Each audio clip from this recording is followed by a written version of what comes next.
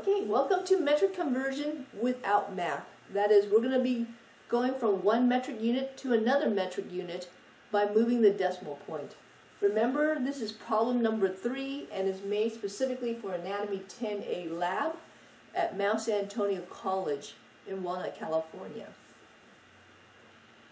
Let's review the 6 steps that you should go through to do this problem. Step number 1, start with what you have. Know the unit and know where the decimal point is located for that unit. Step number 2, you're going to draw yourself the number line. And now you're going to find that same decimal point in the starting problem on that number line. Step number 3, write this number that you're given on the number line you just made. Step number 4, find the desired unit, that is the unit you're looking for on the number line. Step number 5, find the decimal point for this new unit. And then step number 6, fill in the blanks with 0. Okay, so let's get started with the problem. Here I give you 6.2 mLs and I want you to convert it to kiloliter, to liters, to centiliters, and to microliters. Okay, I'm going to go through each one individually. I want you to do it on your own first. So pause the tape, do it on your own, and then when you're ready, continue on to listen to the discussion and the solution. Okay, let's say we want 6.2 ml and we want to convert that to kiloliters. What do? Remember, step number 1, start with what you have. What you have is ml.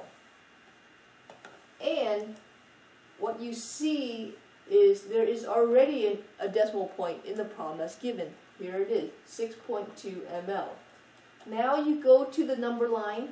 This number line is already drawn for you, so go ahead and use it. But remember, on the test, you're going to have to make this number line yourself. Okay, so make sure you remember where the units go.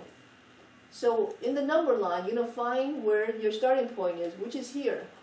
Your starting point is going to be ml. When we are in this starting position, the decimal point for milli is understood to be to the right of that unit. That's always the answer, to the right. So milli decimal point is right here. I'm going to draw that in. Understand that this decimal point and this decimal point that you're given, 6.2, I know I've made an X so it's easier to see, but 6.2, that's the same decimal point. Okay, that's critical. Now, what I want you to do is bring this number into the number line. So, if that's the decimal point, one space to the left is the number 6. One space to the right is the number 2. Here's the decimal point. One space to the left is the number 6. One space to the right is the number 2. Okay, so that's how we write this number up here. Then the next step is find where you want to go. That is, what unit are you looking for to solve? Here we want to go to the kiloliter. So this is the kilo column. Next step, find where the decimal point is for the kilo column. And in this kilo column, remember, the decimal point is always to the right. So here it is. The new decimal point is going to be here. Okay. Now what I want you to do is ignore this decimal point. It doesn't exist. Why? Because we're not interested in the 1 column. We're interested in the kilo column for this problem. So just ignore this decimal point, and then you move on to step number 6, which is fill in the blanks with 0. Now we have 0, 0, 0, 0, 0. So your answer is, I'm going to write it down here because that's a little too small for me to write. The answer is 1, 2, 3, 4, 5 zeros. 1, 2, 3, 4, 5 zeros, and 62. Remember, you can only have one decimal point. And here is the new decimal point because we're looking at kilo.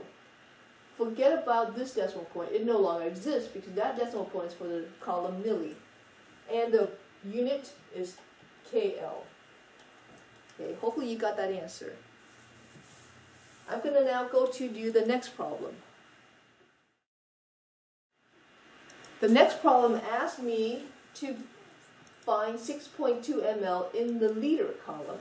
So the same thing. Starting point is ml, right? So here we are, the ml. Where's the decimal point? Here it is. It's already given. 6.2.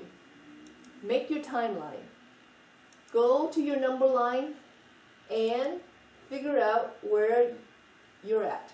So we are here, and the decimal point for this column will have to be here. One space to the left is the number 6. One space to the left, write the number 6. One space to the right is the number 2. One space to the right is the number 2.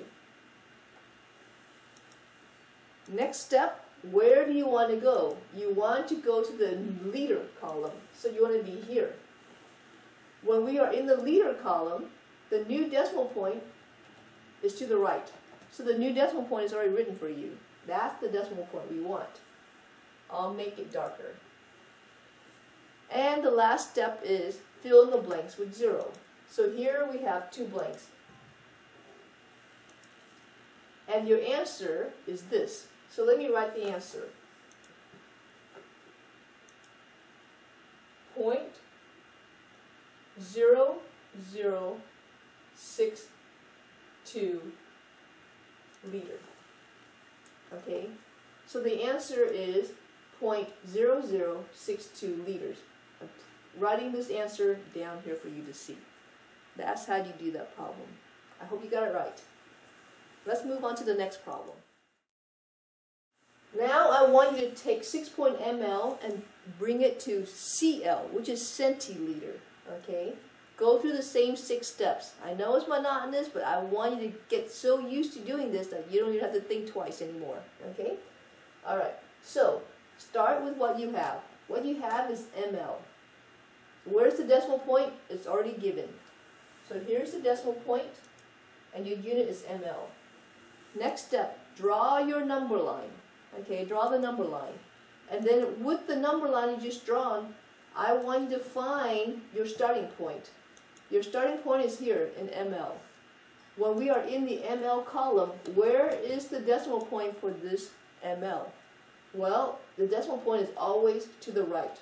So this is the same decimal point as this. Okay? Next step, bring this number into your number line. So what you do is 1 space to the left is the number 6. Here's the decimal point. 1 space to the left is the number 6. 1 space to the right is the number 2. 1 space to the right is the number 2. Next step, find where you want to go. That is, we want to look for the answer in CL. So on your number line, here is the centiliter column. Okay? Centi will be in this column. Here we are.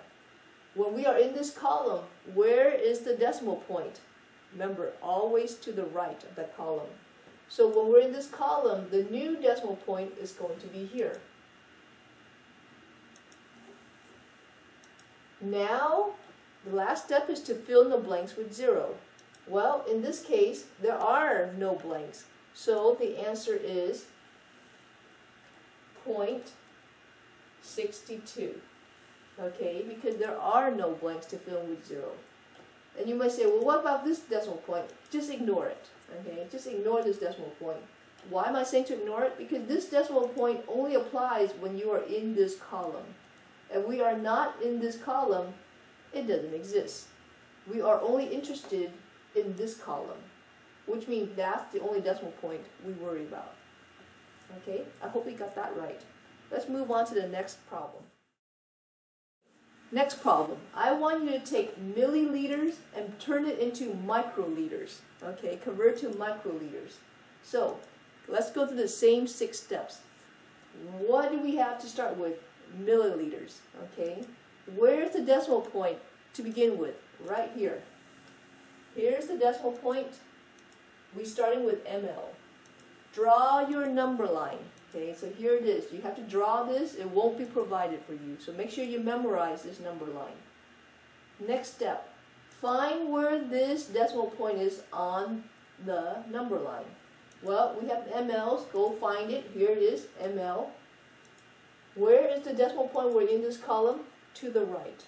So in this column, the decimal point is here.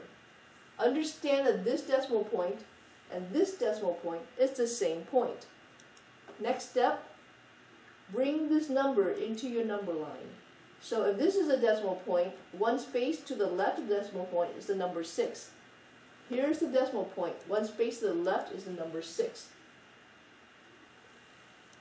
And one space to the right is the number 2.